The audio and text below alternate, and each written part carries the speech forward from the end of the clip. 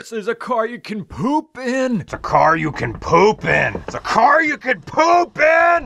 Whoa, c'est la vie. It's relatively leak-free.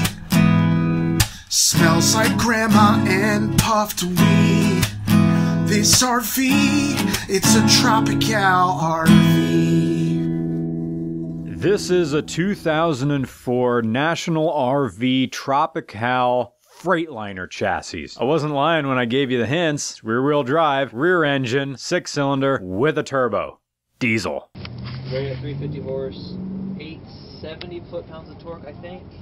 This is 40 feet long. It's the size of a coach bus because it is a coach bus. It's bigger than student debt. I did my best to research RVs for this one, but my volunteers for today are going to do a good bit of talking because they can explain this thing way better than I can because they've lived in it. These are all the 6-volt golf cart batteries for the house power, basically. Are those the batteries that start the engine? Yes, those are considered the chassis batteries, or engine, lights, air conditioning. The next door is the front. What's like your poop bucket door? Where's your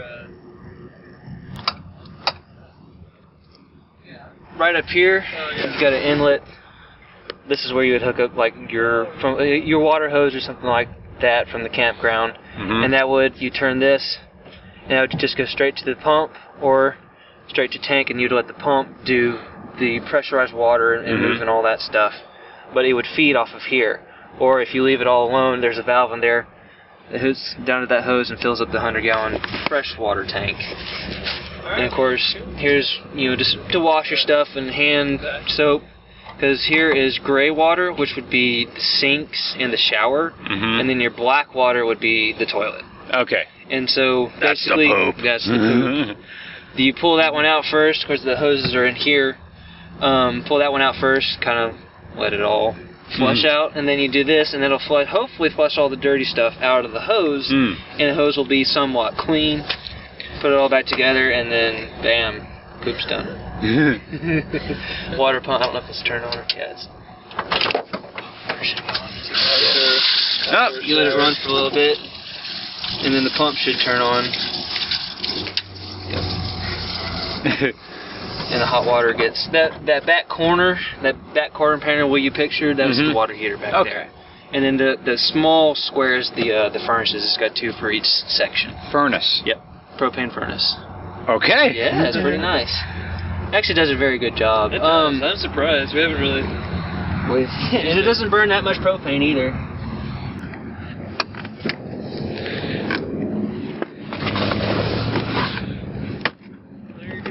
The poop. So that's the poop hose. That's the poop hose. And the dump. So you don't have to set it up, but I gather it just goes right in there. Yep. And then you turn the lever, and then you make sure to stay well away. You make sure everything's screwed in together, and it's going to stay relatively leak-free. It's called the shit snake. The shit snake. And then the rest is just storage, like a bus. The rest is just storage. All our random crap in here. Yep. But the thing we really like about this one is that it's like a Greyhound bus where it passes all the way through. Oh, to the other. Some RVs, like that one right there, more than likely would just be a compartment. So you couldn't stick like lawn chairs in the long way. So it passes all the way through. The only issue we have really is when the slides are out, you can only have them out that high. Okay. And then you bump your head and all that. We generally say, or tell each other, Frisco's my youngest brother, I've got 2 older. And we're just like, don't take a dump in the RV. That's the rules. Propane. What am I smelling? Oh, mothballs. Oh. Yep. That's, yeah, it was a nostalgic smell. Just like grandma's. Smells like grandma. Basically, that's hooked straight to those bank of batteries over there. It converts it to 120. And then whenever it gets an AC input, hook it up to land shore or land power or from the generator, it'll turn around and charge the batteries. So We had that thing go out, and it was a giant pain because, oh no, nothing works now. But when you pull it up and you're done, you grab this, you hit down on the pedal, and then you flush your troubles away. So you gotta look at your own crap. Yes, you gotta make sure you're clean after that. It's not a bidet, but it's close, right?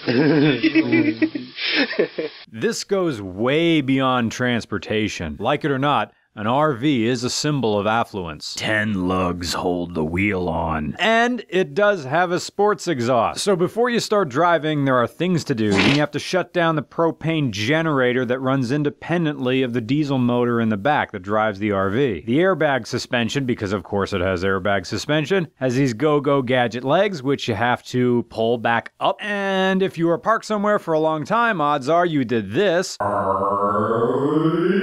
So you have to go back to the engineering panel where you can call yourself Geordie LaForge and prepare for warp drive. Is this not extravagant for you yet? Okay, you just don't turn the key on an RV. Here's how you start an RV this size. It's gonna take a while. Oh, oh boy. I am driving your home. Oh yes. No pressure. No pressure at all. Okay. It's a I am 40 feet long. You are, yeah, might as well be. 39.9, I think. Stay under some sort of limit they have or whatever for a single axle. Right, but I can't just turn left. I have to go forward for a while. Yeah. And then turn. Yeah. Your mirror, of course you got power mirrors, you can adjust them whichever. The big sections, however you like them. Mm-hmm. But the ones I mainly use are the small ones on the bottom. That gives you a pretty good, who's beside you, what's going on, sort of view for the mirrors. Okay. And then the big ones are, of course, more focused and whatever. So. Alrighty. There are a lot of trucks moving around here. Pause it right here. I had this unearthly feeling of being an interloper. I'm parked with all the semi-trucks and all the semi-truck drivers, and look, and there they go. Can they feel me? In a very Samuel Hines way, can they feel me in their lives? Do they know there's someone here who isn't one of us? Can they smell me? And I have to get in line with them and leave. I have to look like I know what I'm doing. Okay, there is no gear shift. I selected with these push buttons here. Push buttons. R and D. Yep. So I have D. So I just press D. Just press D and it's good. Air brakes. Have you ever driven air brakes before? No, sir, I have not. They are so much fun. Oh, okay. It's air drums all the way around, which is the way they've been doing it for millions of years. So, okay, I press the D. You need to start it first. Okay, that buzzing is the generator. Yes. Okay. Oh, yeah. And all these lights come on? Yep. This turns on? That's your HVAC, and then you've got your headlight switch over there in the left top corner. Okay, headlights on. Yep. Wow, all the lights come on like a normal car. Okay. So one thing about the throttle, it's not very linear at all. The first 10%, or the first 5% is giving, the engine's giving like 10%. So it's like you feed it just a little bit, it goes, ugh. Yeah. It's really annoying, especially when you're trying to be quiet to park or something like that. Mm-hmm. But after that, it's pretty linear. Okay, it looks like no one's moving around right now. All right, so you're gonna push the yellow knob that releases your park brake.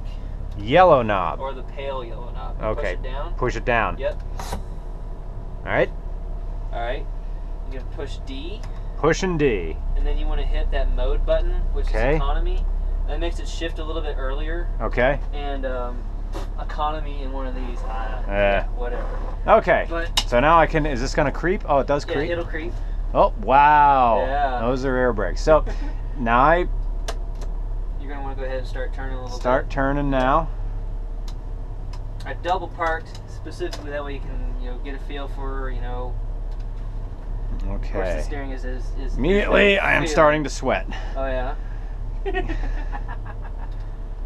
I can give it a little more gas? Oh yeah. Okay. Feel how it just... Yeah, it lurches. Yeah. And you can go all the way down, it's just like, okay. Of course, turbo spool's a little bit slow, but I mean, if you need to get out, you'll left brake and just hold the throttle, boost it. Brake stand. Oh yes, it won't do a brake stand, but it'll spool up and get going. It's interesting that the turn signals don't go click, click, click, click. Yeah, it's like every certain, yeah. Lumber's left and right. Yes, it does. I don't see a sign telling me to wait for other people, so I'm just gonna cruise on through this. Bigger tires. Okay, where's the radio? Radio is right. No, I mean your radio. Yeah. Oh, there he is. He's just cheesing. And this is a smooth transition onto the road. Okay, stopping.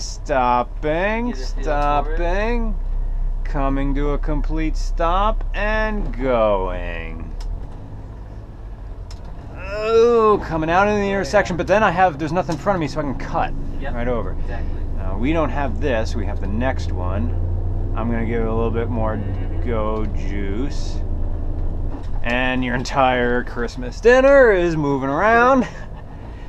Here I go. Alrighty. So you'll be pulling a hill. Okay. So if you're comfortable enough, just hold it to the floor and just let her do her thing. Alright. I'm pressing it down. Oh yeah. I'm going 35. I hear everything in the cabinets moving around. Here comes a Jeep.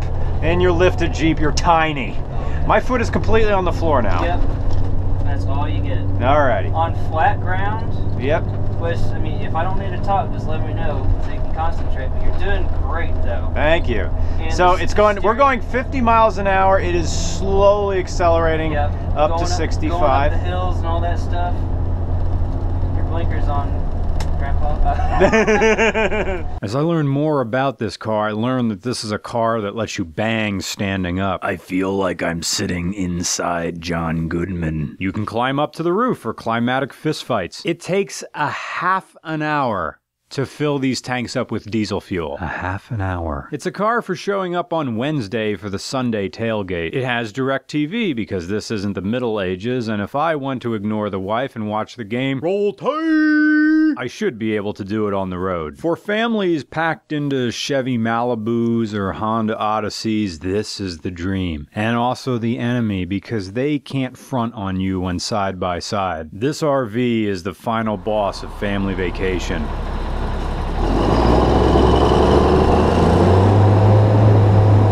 Go ahead.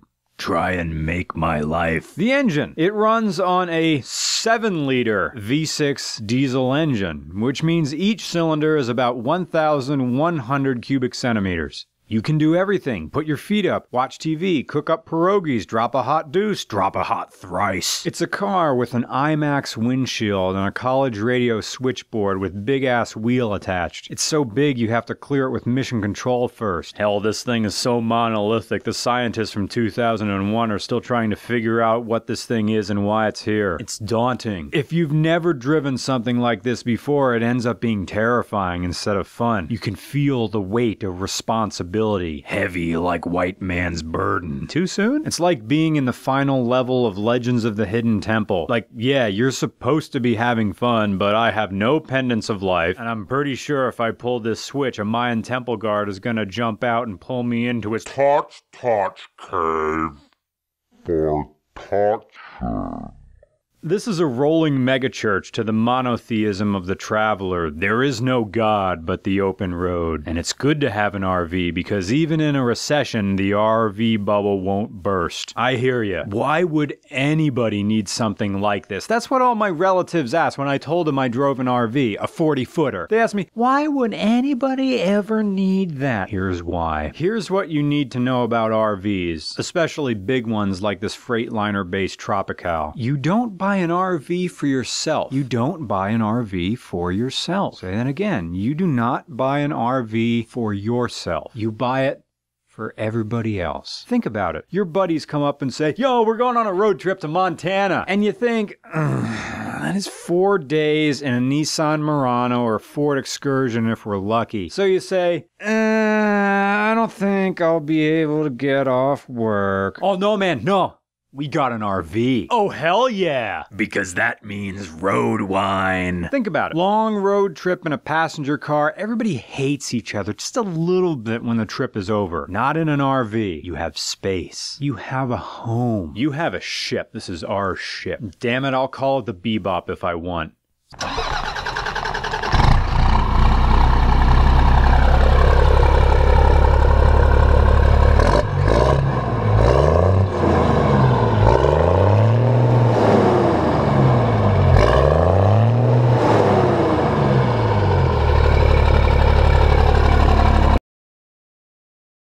3.9, damn, it's fine. RV will let you take a deuce or thrice. Road home, road home, road home, road home. From the windows